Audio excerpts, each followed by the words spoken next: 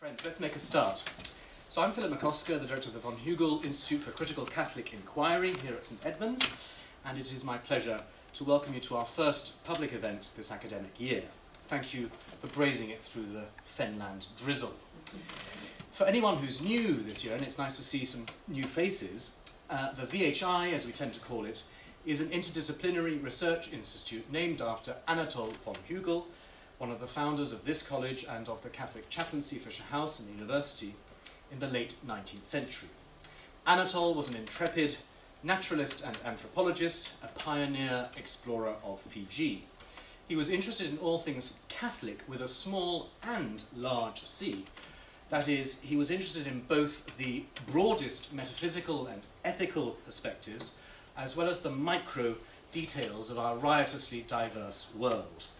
And our team of over 30 researchers in all manner of disciplines try to keep that macro and micro lenses combined when looking at the many issues which beset our contemporary world and church. Our theme this year and last year, in fact, because there's so much within it, for our public events is Catholicity, Crises and Opportunities. And there is no crisis more important within and out with the Catholic Church than the issue of sexual abuse. The revelations of years and years of abuse within the Church, but also allied systemic issues like the cover-ups and failures in safeguarding, have shocked everyone for many years now. We are very lucky indeed to have the Jesuit Father Hans Zollner with us today. He is one of the foremost diagnosticians of this problem, as well as one of those who is doing a huge amount around the world to address and remedy this issue. Father Hans is a native of Regensburg, a German Jesuit, a psychologist, and currently a vice-rector of the Gregorian University in Rome, and most crucially, a director of the Center for Child Protection at that university, which is leading pioneering research and teaching about abuse, both to diagnose the problems, but also to work towards ensuring they never happen again. Father Hans is the author of a book in Italian, The Church and Paedophilia, An Open Wound, and is an honorary professor at the University of Durham. Father Hans told me that it was 27 degrees in Rome yesterday. Thank you very much for taking time out of your impossibly busy diary. This talk has been in the works for over a year, and coming to this dank and damp part of the world to address such an important topic. Some practicalities. Father Hans will talk for about an hour, and then there will be time for questions and comment from the floor. After that, in a change from our usual procedure, we're going to go for drinks in the VHI offices because there is another event in this room at 6 o'clock. And I must remind you, as is our custom, that this is a public event and there will be both video and photos. If you don't want your smiling faces to appear in those media, please let me know. So please join me in welcoming Father Hans to address us on Catholicity and sexual abuse.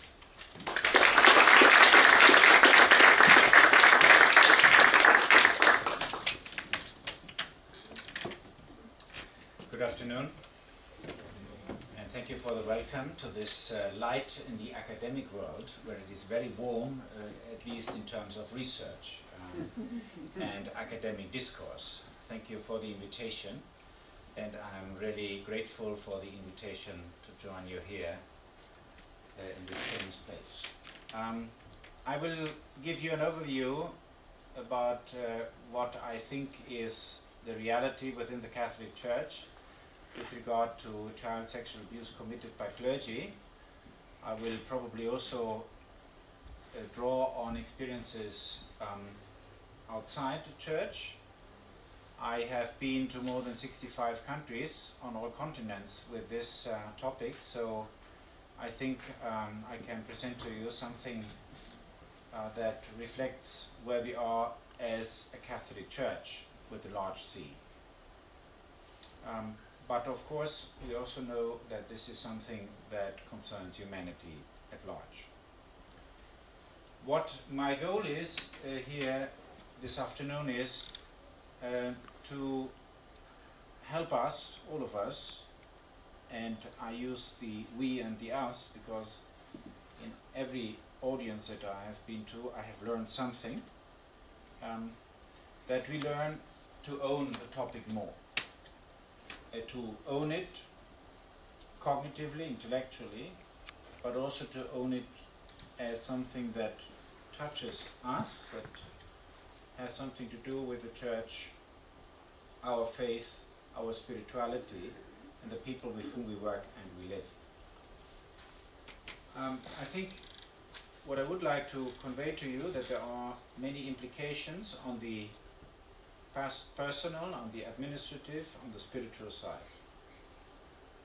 I would also hope that to some degree you discover what you can do as individuals and what you can do in the positions you hold and what we can do together.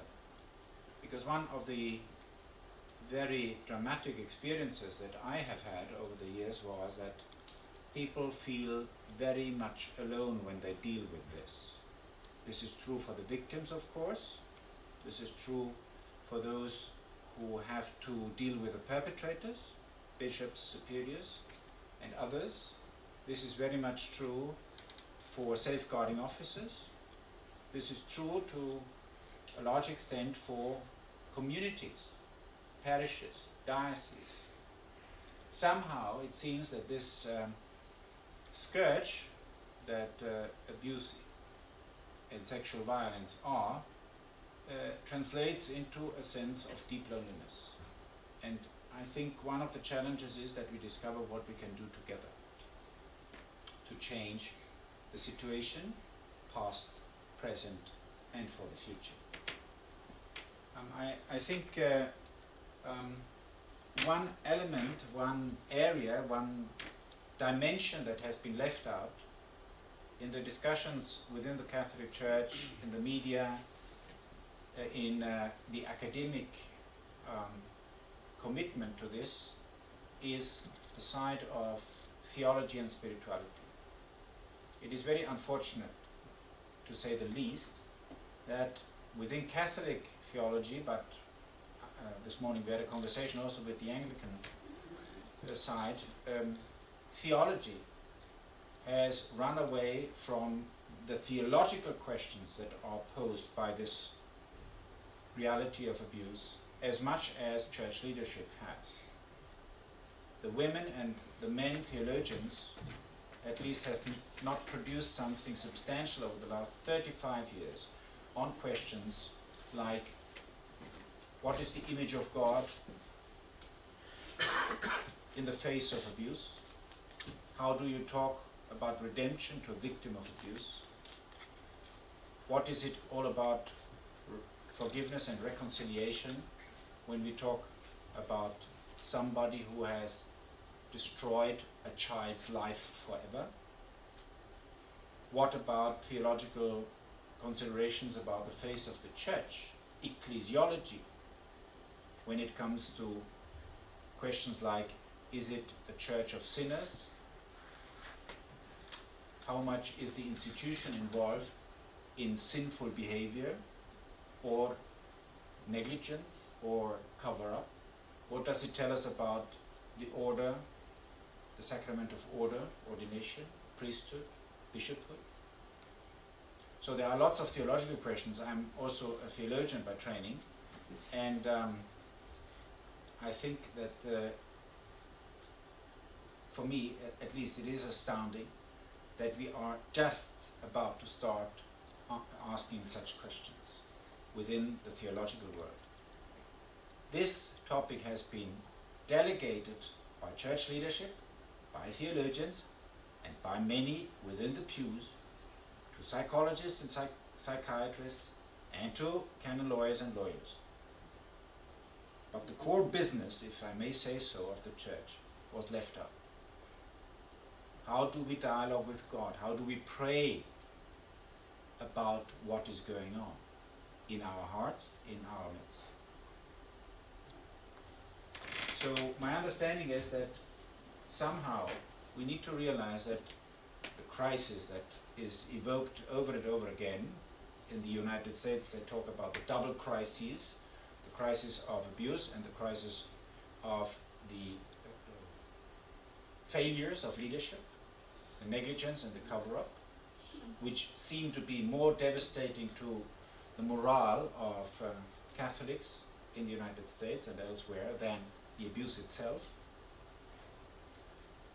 This is certainly a moment of crisis. As the title of the series says, is there also an opportunity there? Is there something that we need to discover today? How do we understand our not understanding the issue? Not coming to terms that it does not stop. If you read today's Times in the UK, if you read yesterday's National Inquiry report on Ealing Abbey, you think it's going on and it's always connected to the Catholic Church. Does it never stop? When do they learn something about it? Do we really get it? This is the feeling that many people have in this world and in this Catholic world. And I think it is a question also, how do we personally, but also as a community, how do we understand that in the face of Christ's cross? Is it something that we need at least to consider? In Ignatian terms, I'm a Jesuit, so forgive me if I refer to that, even the two Dominicans that are here. Is it a call to understand a bit more about the third week, the week of the Passion, entering with Christ in his Passion, as those who are not responsible directly? I hope at least nobody is directly responsible here in this room for anything connected to abuse or its cover-up, but we are part of that body of Christ that hurts. So, how do we understand that being called to be participants in Christ's suffering, in his body, in the church, where we have victims and perpetrators, where we have people who are engaged in dealing with the matter and those who have covered up, those who try to commit to a better church, a safer church, and those who don't feel or at least don't act according to that insight. I think we are at a crucial point, and many people have likened this to periods in the Catholic Church like the Reformation, a major crisis, and we will see how we will be led, and hopefully we will be open to the leadership of the Holy Spirit in this, in the midst of all the turmoil that many go through. I never start talking about this without referring to survivors of abuse. I use the term survivor or victim interchangeably, because some want to be addressed in one way or the other. Some don't want either, but anyway, we have to use some of those expressions. So more than 4 years ago, at a meeting of the Pontifical Commission for the Protection of Minors, of which I'm a founding member, Pope Francis received us, together with our leader, who is Cardinal O'Malley from Boston, and a Canadian survivor of clerical sexual abuse and sexual abuse by her own biological father, had sent me this painting, which shows the crucified Lord. He is crucified to the tree of life, and a bird is flying away. The tree has leaves, so there are signs of hope, but what you can see, because it's so small, Christ's eyes are closed, and he's crying.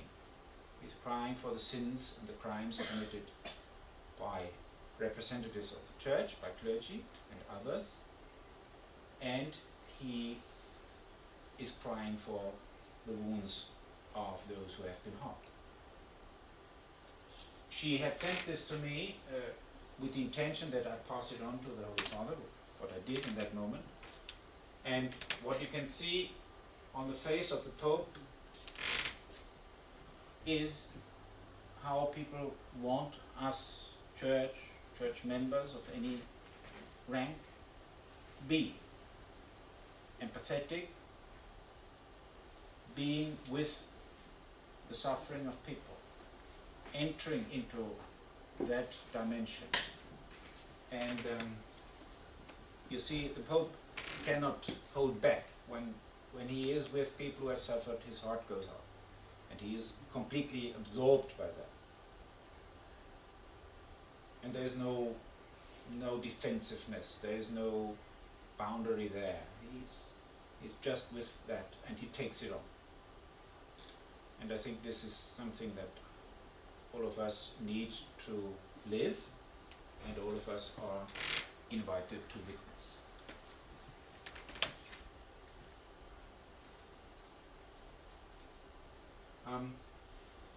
The situation in the church worldwide.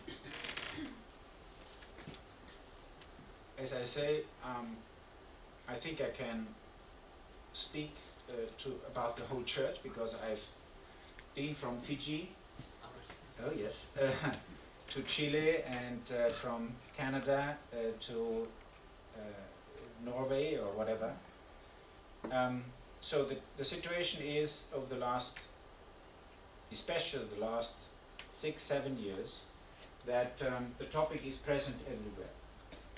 And especially after the February meeting of the presidents of the bishops' conferences and the superior generals of the religious congregations that Pope Francis had called for this year, nobody within the Catholic Church who reads paper and opens his emails and internet accounts can say that he or she doesn't know what is going on. So it's everywhere. But the willingness to take it on is very different. This is strange for us here in this part of the world, UK, Germany, Ireland, Canada, where it all started about 1985 or 87, US. It's strange for us to hear that there are areas, and large areas, and many countries in this world where this topic has not yet surfaced. In the sense, it has not hit the headlines. It is not discussed neither in the church nor in society. I can say almost all of Africa is in that position. Most of Asia is in that state. Some parts of Latin America and Oceania are still at that level. So it is only actually a relatively small number of countries that have been dealing with this. But of course, the Anglophone world and especially the Anglo-American world is very much touched by that. So the openness is very different from one country to another. To talk about it, to talk about sexual misbehavior in most cultures in this world is a taboo. So how can you talk about the misbehavior of somebody like a priest? How can you report to police in such a case? These are all things that to our ears and to our eyes seem inconceivable, but this is reality. I have personally never encountered active resistance. There's nobody, at least I have not encountered personally people who say this is nonsense, this is all is only something that media have invented and so forth, and let us pass over. I have not personally met. Also for our activities in the Center for Child Protection at the Gregorian, I mean, we have had much support, also from church authorities. However, that doesn't mean that people are committed and engaged with that. To the contrary, what I perceive is that much of what is needed in terms of guidelines, in terms of norms, in terms of formation sessions, is in place. UK and all the other countries that I've mentioned. Everything that you can wish for on paper is in place. That does not mean that people have really integrated, have really sort of made it their own personal commitment. It is still something that is sort of added on, that you have to tick it off because there are legal obligations, there's the canonical restrictions and norms now, but that doesn't mean that you willingly do something about it in terms of intervention, in terms of prevention and safeguard. So this is another level. And of course there's a lack of knowledge, but the deeper lack is the lack of an attitude that automatically, without thinking, without deliberation, but spontaneously and willingly engages for the best of the vulnerable in this world. That is also the reason why when you look into the Catholic world, it seems as if every single bishops' conference needs to make the same mistakes like the neighboring one. I don't talk about the neighboring continent, I talk about the neighboring country. Why did the Australians or the US Americans not learn something from the Canadians? Why did the Irish not learn from the Australians? Why did Germany not learn, the German Bishops' Conference, nothing from Ireland? Why did the Poles not learn anything from the Germans? It's a repetition of the same type of attitude, the same type of reaction, the same type of inability to really cope, if I may use that word, to cope with the situation. So it is also a question, actually, for me, a theological one. It's a practical, let me say, cause and root of disturbance, but it is also theological. We profess one church.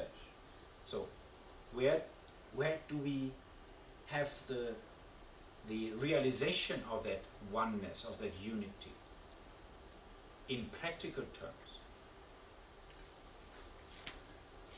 There is little transfer of expertise and of experience from one country to another.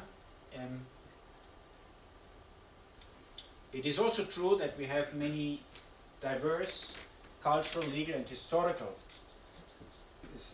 situations and factors. There is no one-size-fits-all approach. The English approach would not fit well with the Polish situation, and let alone that a US-American safeguarding program is put in place one-to-one in Tanzania. That won't work.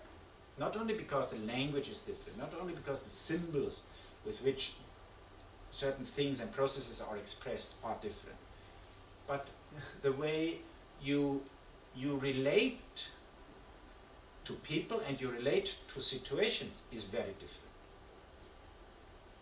The principles are the same, and the analysis or the diagnosis is the same. Rape is rape in every culture, yes, but how you deal with that, how you put in words what has happened, how you punish people, how you try to heal people and to help people, that is very different. The legal, the economical, the structural facilities are very diverse.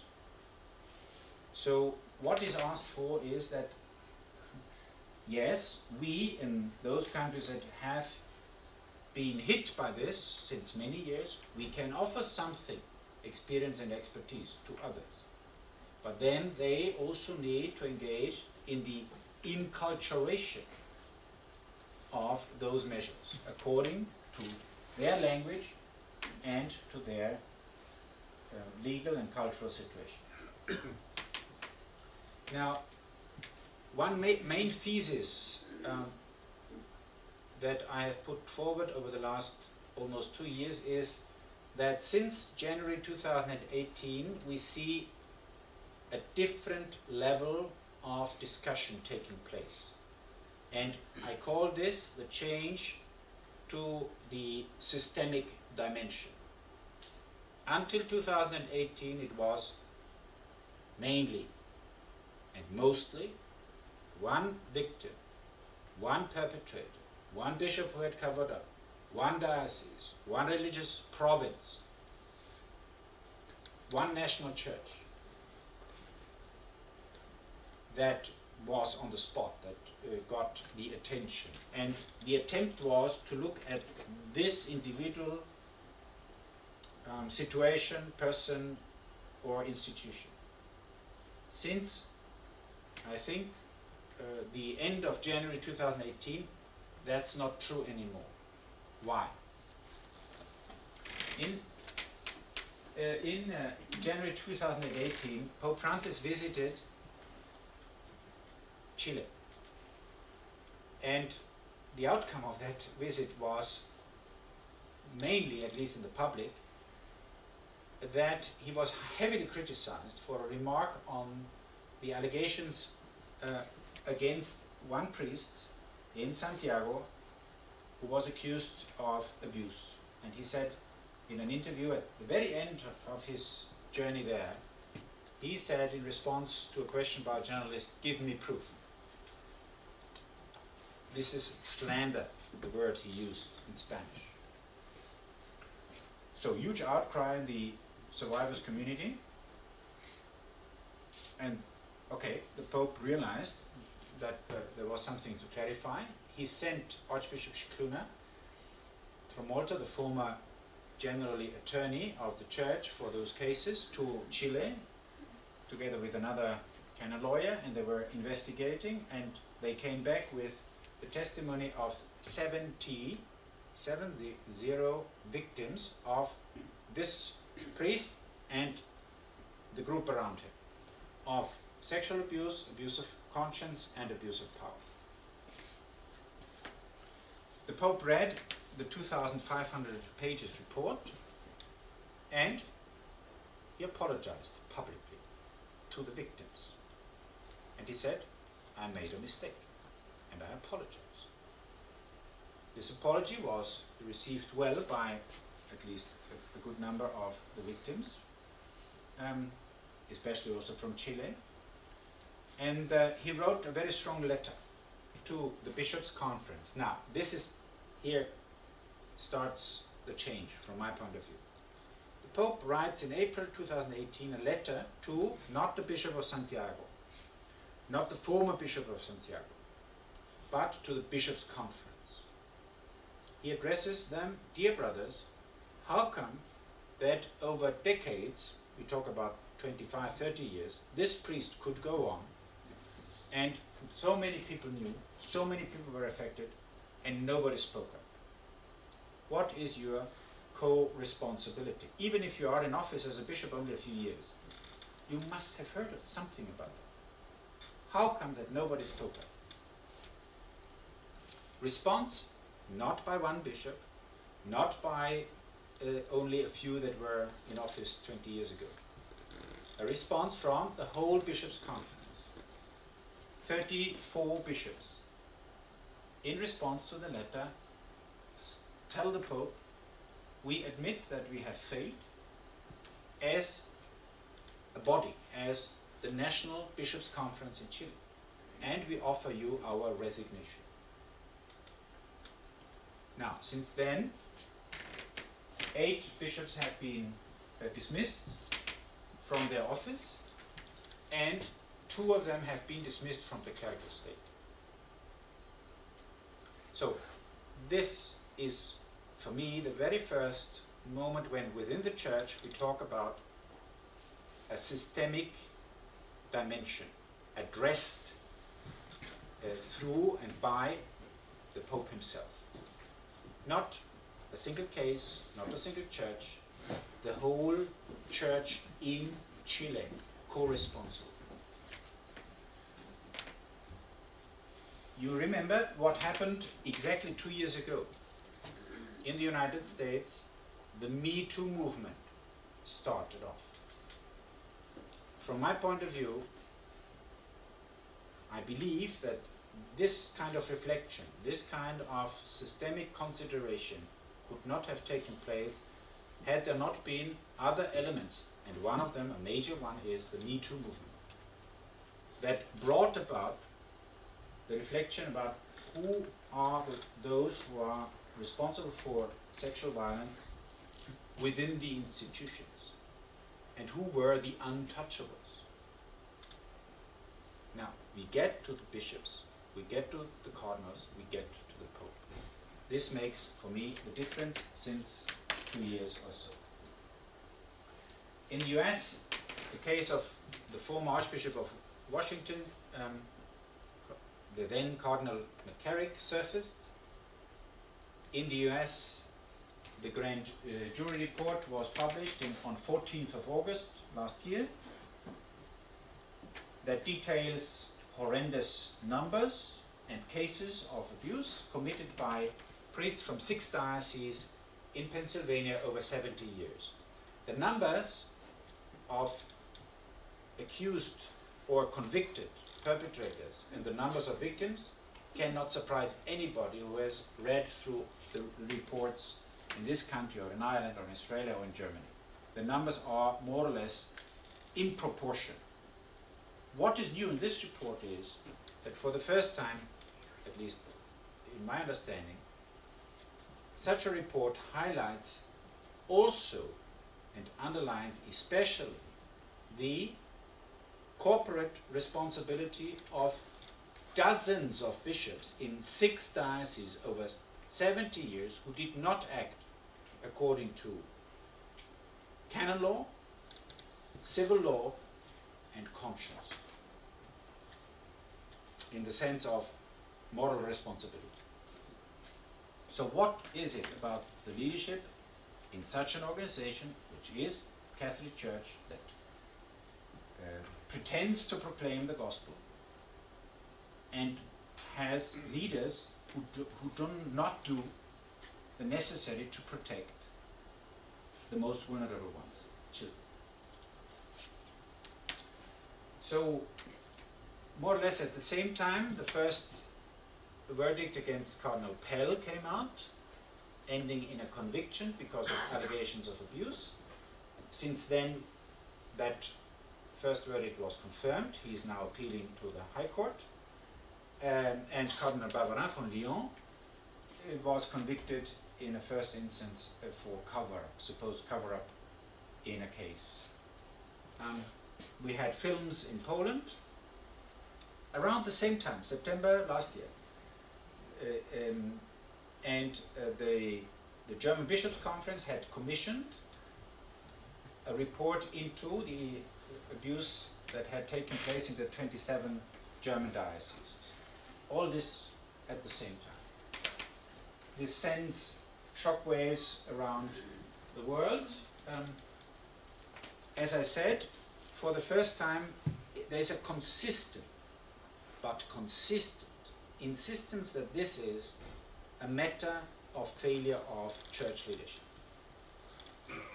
And wherever I go, the first thing I hear is always, why don't bishops act more coherently? Where are our leaders? How come that they don't get it? So, and we talk about bishops, we talk about cardinals.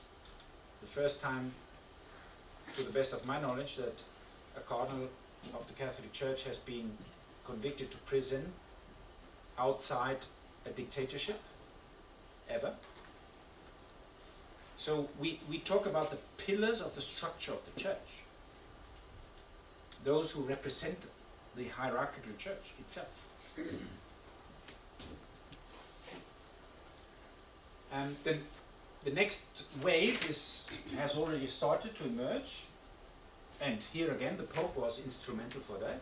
The abuse of religious sisters by priests in some parts of the world, which I believe will hit some African countries, some Asian countries, some Latin American countries as hard as has hit the abuse of children or minors of age, our churches here. this will be a major issue, and it is emerging in those countries.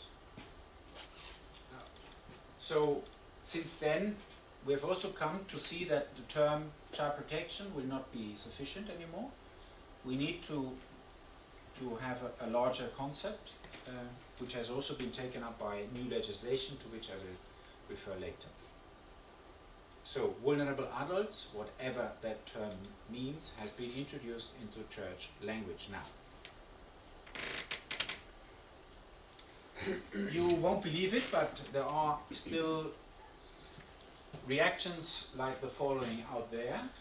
When you go and when you talk to people from some African countries, some Asian countries, some Latin American, some Eastern European countries, some Southern European countries, you will still hear that sentence. This is not our problem, this is yours. You are the Western or the Central Europeans or the North Americans, you have that. We don't have it. It's still there. And you can tell them, ask the Congregation for Doctrine where the allegations come from. They come from all countries. They won't believe, because it has not yet reached the level of public awareness, at least to an extent as it has reached the awareness in our circumstances. Some people accuse media of making that up. My counter question is always, who has done the scandal?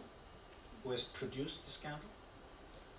It's not the media. The media may make it more spicy, may make it more bigger, whatever, but the scandal in the root has been committed by the one who has abused another person. I cannot do anything. This is the general feeling, and I think this really portrays somehow a state that Ignatius would call spiritual desolation. Spiritual desolation, where you think, I can't do anything, it's all gone. No hope, no perspective, no light at the end of it. Unless we get out of that, we will stick there. And Ignatius has a lot to say about how to deal with spiritual desolation. Strip yourself of certain images that you have about the church, about what is at the center of our mission, about our institutions. Strip that. Go to the core. Let yourself be purified. Pray more intensely. I think what I see at least is the contrary. I see much division, and from my point of view, this has much to do with the effects of the abuse and the cover-up. It will go away, some people say. No, it won't. It has not yet started. In most parts of the world, it has not yet started. We are not only satisfied, we are in a great state of fatigue with this. And this is true especially for the bishops. They can't hear it anymore. I've been to Australian dioceses where I was invited to address the priests, and they had 5 talks during the year on that topic. They can't hear it anymore.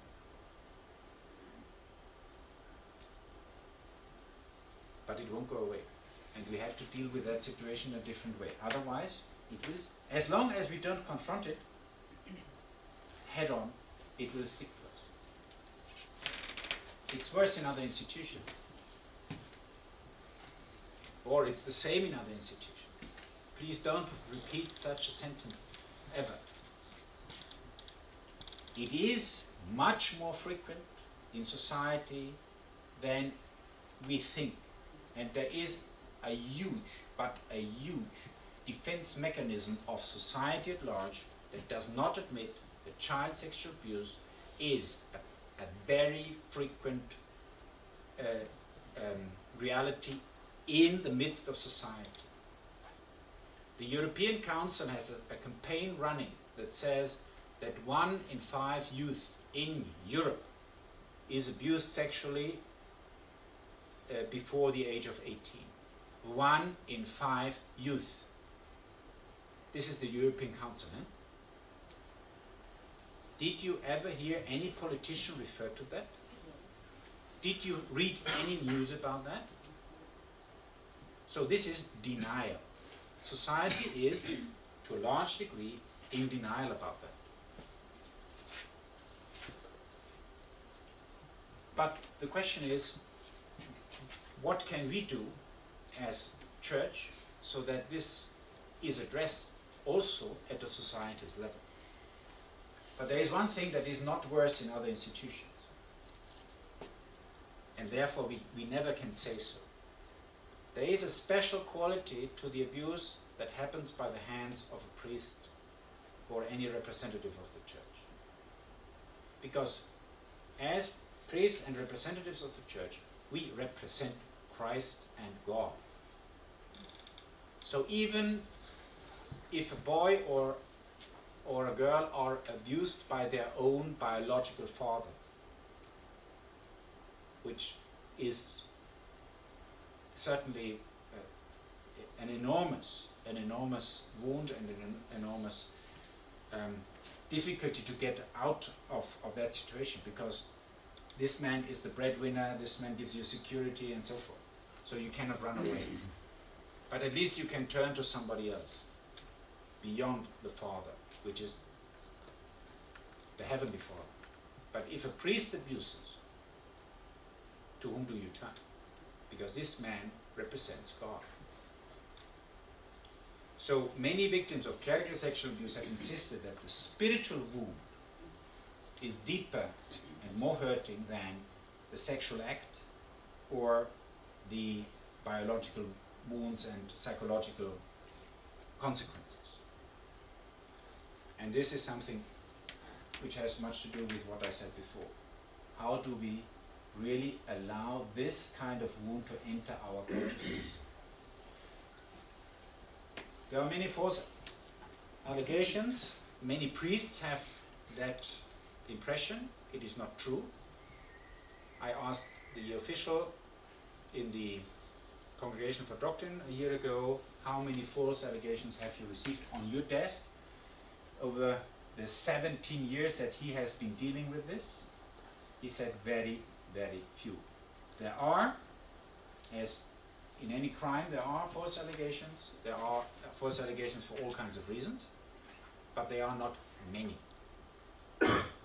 It is terrible for somebody who is falsely accused, because there is possibly no other crime in today's world that is considered more heinous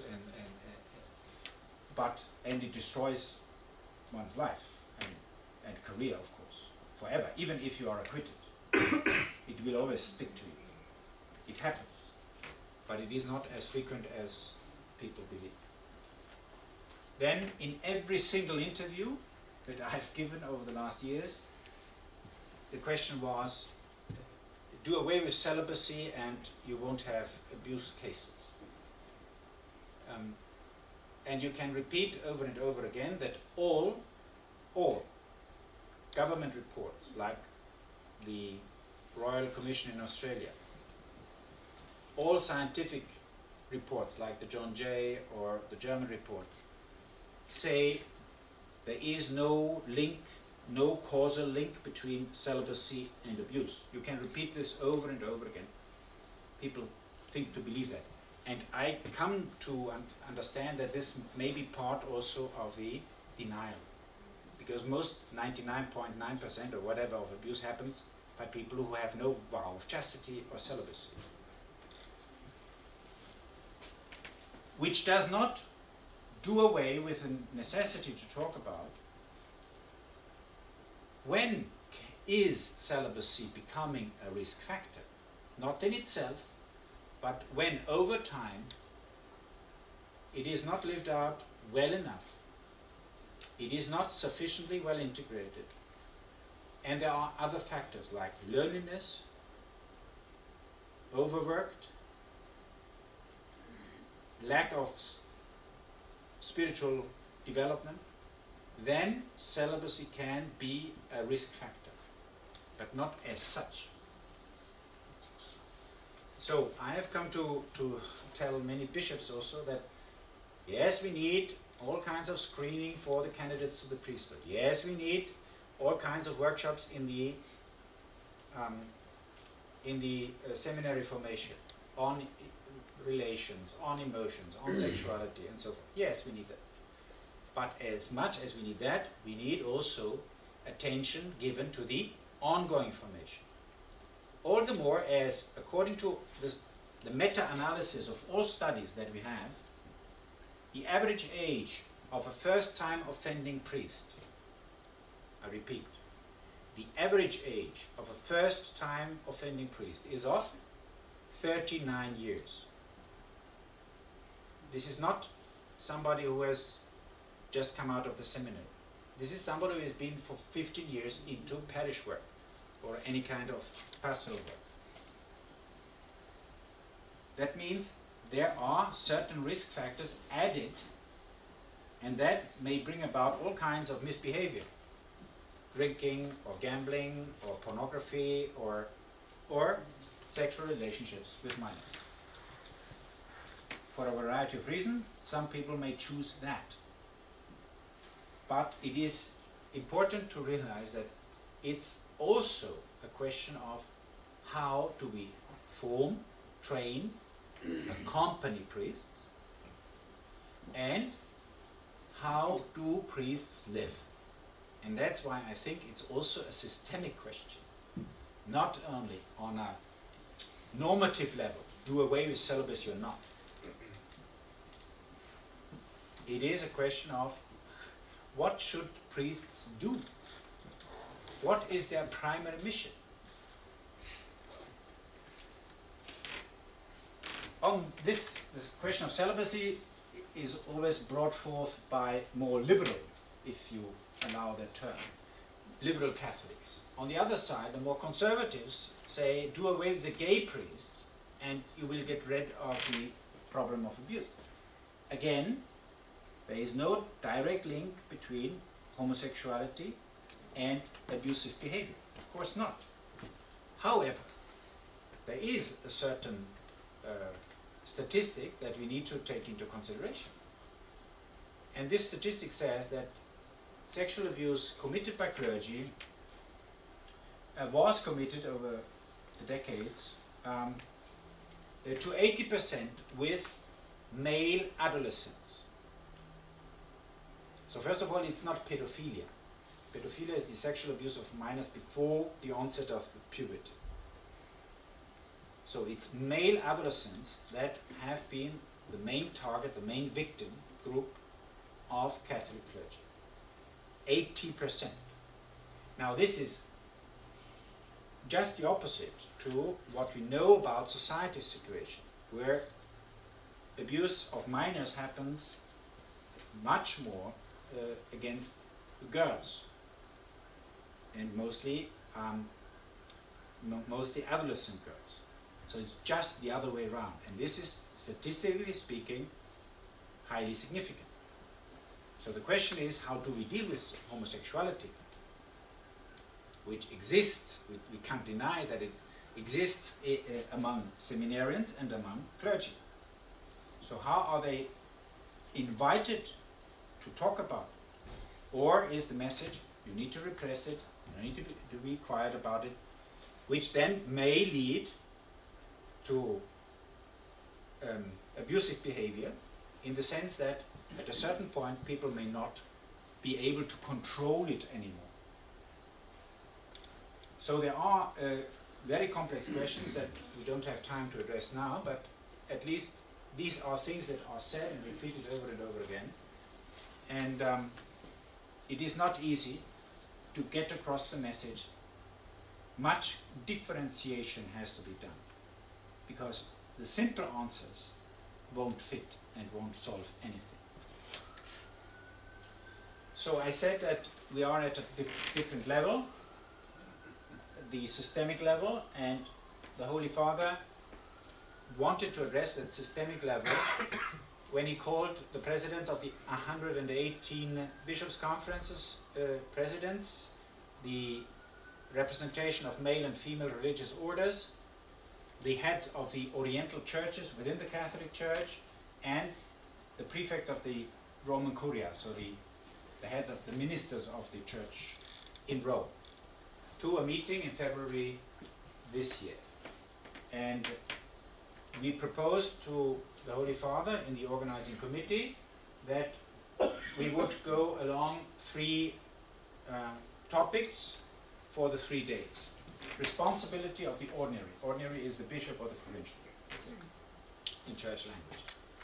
So, what do you need to know if you are responsible for priests or religious or other church personnel with regard to the canonical situation? How do you deal with that? Second day, accountability. Now, this has been the buzzword in the United States over the last 2 years. Accountability. You know what that means in English. We have a German translation for that. But when it came to trying to translate that word into Italian, French, and Spanish, which were the other languages of the conference, we discovered that there are no nouns that would translate the noun accountability into any of the Romanic languages. None. Now, if you don't have a word for something, what does that mean? You don't think about it and you don't talk about it. You can describe what accountability is in those languages, but there is no specific noun, which means there is no concept, which means the most Catholic countries in this world don't have an idea about what accountability looks like. Accountability, for example, of what a bishop does or does not in regard to canon law provisions. Who is the one person who can sanction a bishop in this world? Till now, it's the man in white. And only him. So, this means he has oversight over 7,000 bishops. Now, even if he had nothing else to do, oversight about the wrongdoings of 7,000 bishops would fill his day and night. So this is not sustainable. Transparency, internal and external. How, for example, how does a church canonical process run? Many bishops and provincials complain that they don't know where the process is once they have submitted it, according to the norms, to the Congregation for Doctrine. Sometimes it takes 7 years until a final verdict is reached. And in the meantime, they don't know anything. They have suspended the priest doesn't know anything. The victim has given witness and doesn't know anything. The bishop doesn't know anything until the verdict is reached. This is, humanly speaking, untenable. External, how do we deal with media? I mean, media like to bash us, no doubt about that. And we are a very easy prey, because we have in many places in this world, we have no clue how to deal with the media of today and the social media. We were lucky enough to have Alexander de Forge for 2 major conferences, the spokesperson of the English and Wales Bishops' Conference, helping us out in two major conferences that we ran. But there are not so many who know how media play today. So the outcome of that meeting were Vatican City state guidelines and law. Finally we got to that point. And a new law for all religious and all priests worldwide. Our laws have nice names. Vos estis lux mundi. You are the light of the world. which I will come to later.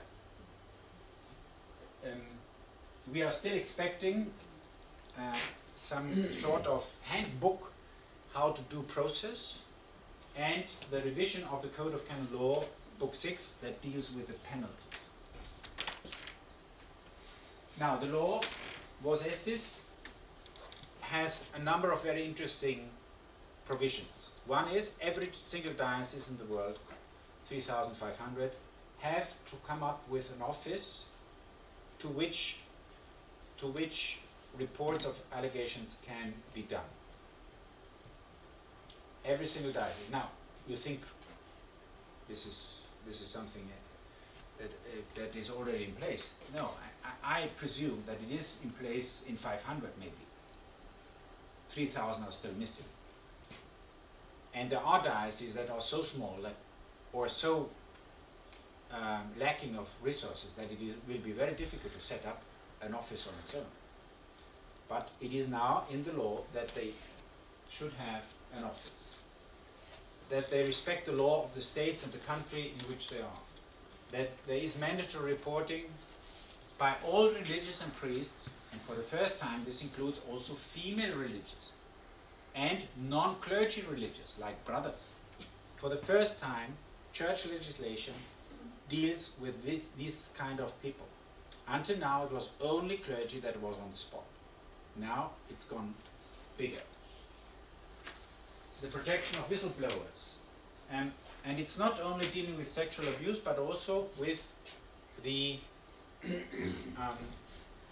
cover-up and the negligence with regard to reports of sexual abuse. It's not only about child abuse. As I said, for the first time in such a text, there is mention of the term vulnerable adults, with which, sorry to say, I'm not happy at all, because it is not well defined, not in this text, nor in any other legislation. It is a term that is so broad that in the end you don't know who is a vulnerable adult at all. And if it's too broad, it doesn't say much. There has been made one step forward in the term, in the area of accountability. And it was Cardinal Supich from Chicago who introduced the model of the metropolitan responsible for what the suffragans do or don't do. Now, this is the Diocese of East Anglia, which is a suffragan to Westminster.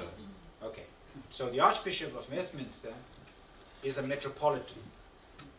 And if the bishop of this diocese is negligent with regard to reporting of allegations to the Holy See, we don't talk about abuse itself, but the reporting, the due process, if he's negligent about that, the Archbishop, and he's accused of that with the Archbishop has to do an investigation into that negligence. And if it appears that the allegation is substantiated, he needs to forward it to the respective Roman office.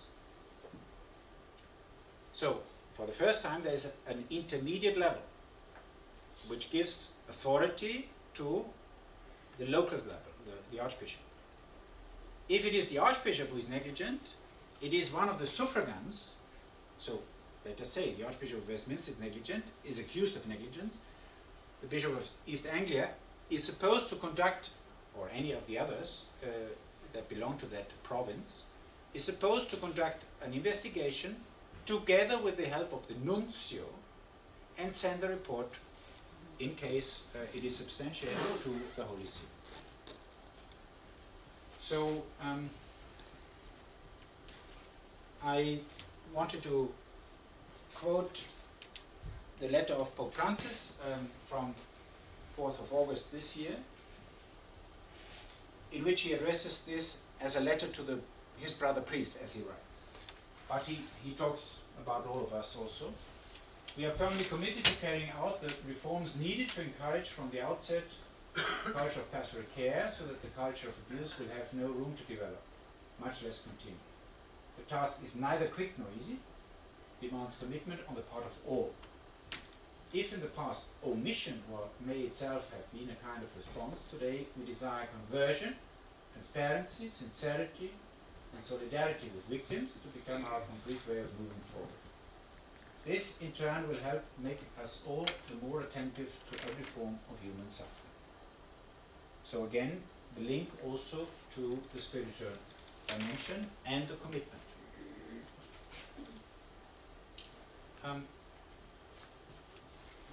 Just a few words about what we can do. All of us can do something. We can talk about it. We can inform us. We can bring it up on the agendas of the places where we work, where we have something to say. We can continue in a research community to research into that. So there are many possibilities, but there is one thing that all of us can do. If you ever happen to meet a survivor victim of abuse, and if it is within your capacities, sit down with that person and just listen.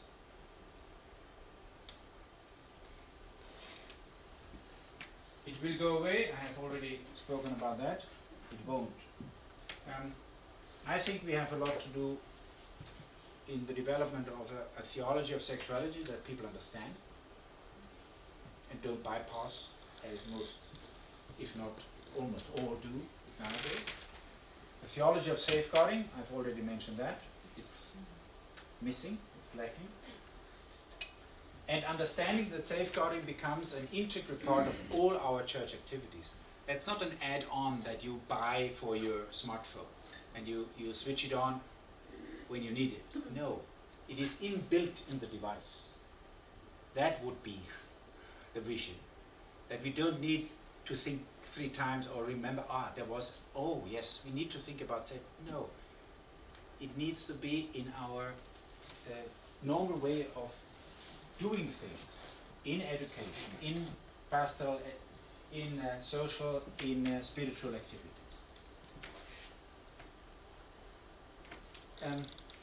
And there is this thread that I find more and more prominent in, at least in my perception, that the abuse that has taken place, the lives of people that have been shattered, the incapability for decades of dealing properly with perpetrators, the paralysis that many church leaders go through when they are confronted with this, has created a splitting, a division. My hypothesis is that this has much to do with what trauma is all about, splitting off content. I can't go into the psychological underpinnings of that, but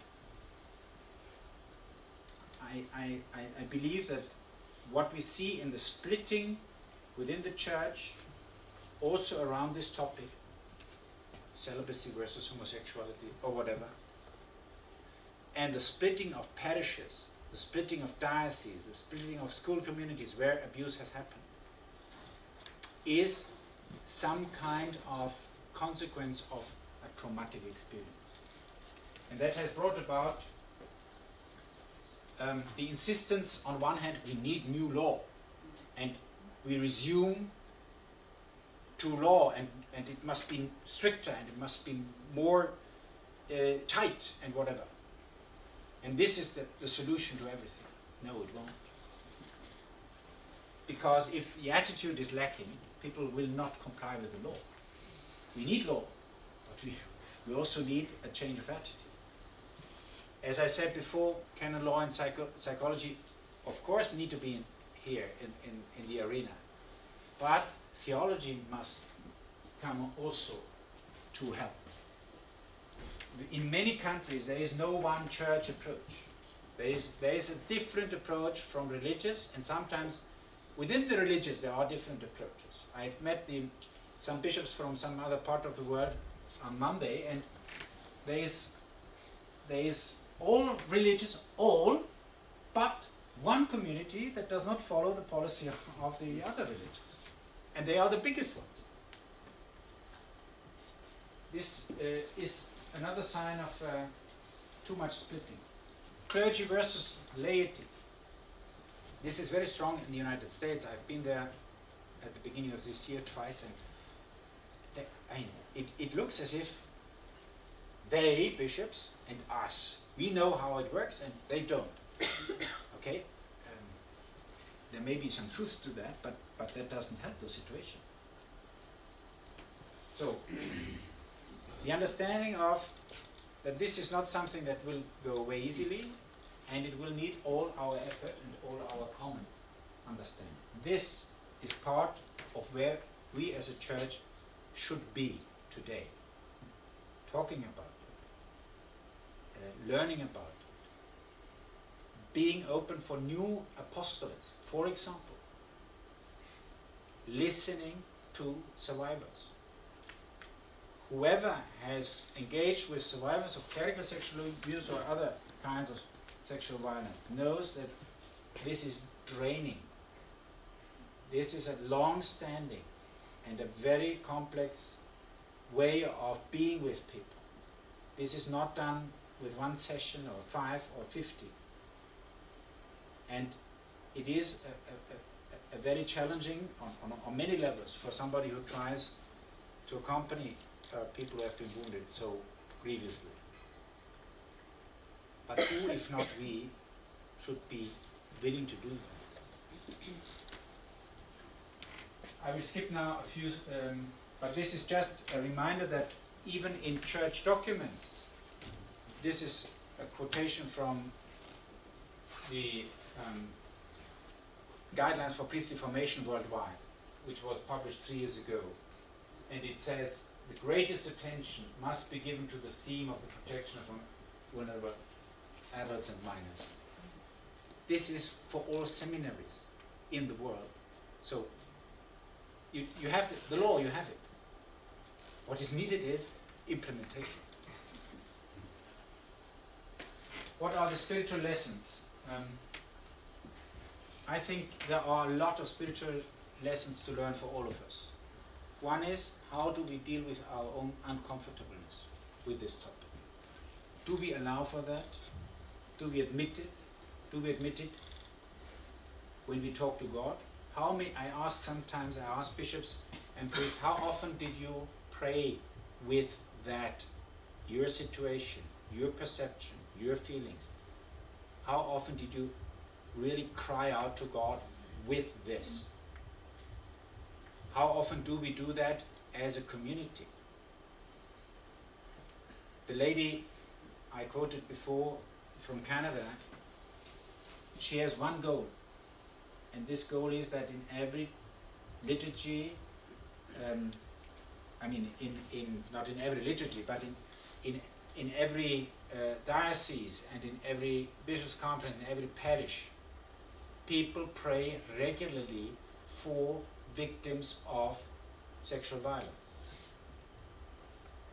And her goal is that the Holy Father will celebrate in St. Peter's a Mass in that intention.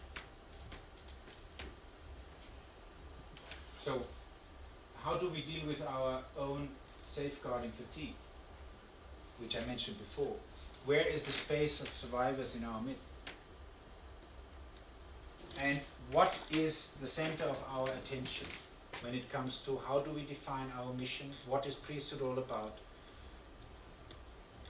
What is at the core of our service? The whole question about clericalism, about power, abuse of power,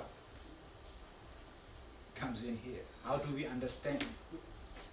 The church language, in a ritual way, talks about our service. Bishops serve the people of God. Is that really service? Or is it self-serving empowerment? Only if we are consistent in our approach, then credibility can grow again. In a few decades, in a few years, priests who were the examples for generations of people have lost credibility. And if you walk nowadays on the streets of, at least it happened to me, Melbourne or Brisbane, you are insulted. In Dublin, when you walk like this, you may be insulted. Why? Because the credibility is gone, and people don't believe that you live up to what you proclaim. This was the treasure of the Catholic Church and the Catholic priesthood for 2,000 years. And it is gone in a few months and years. So let me just end with a little ad, five words at least about that. The Center for Child Protection at the Pontifical Gregorian University was established 2012. And what we offer is education. We have a one-semester diploma course in safeguarding, multidisciplinary, psychology, psychiatry, law, canon law, sociology, spirituality, theology. This is meant for safeguarding personnel in dioceses and institutions, religious congregations, and so forth. A 2 years master degree, to the best of my knowledge, the only one in the world, a full-time, second cycle academic degree in safeguarding. Then we have a blended learning program. We offer that to institutions, online units that are combined with face-to-face sessions in institutions like universities, like colleges, like seminaries, faculties, whatever. On all kinds of issues like how do I detect abuse, what do I do with the perpetrator, what is the legal situation, and so forth. We go around worldwide for formation sessions and presentations. We organize conferences like in 2017, the Child Dignity in the Digital World, because this is the next, no, it's not the next, it's the present biggest threat to the safety of children today, as all of you who have children or grandchildren know, and we try to address that. And we have doctor students in all kinds of research in this area, and we hope also to spread in collaboration with international universities research projects, for example, into the efficacy of safeguarding measures. So if you want to inform yourself more about our activities, here are the links. Please be advised that that the e-learning program is not open for individuals. It's only through institutions that this is offered. I want to close with a few quotations from the Gospel, which I don't need to comment nor to read.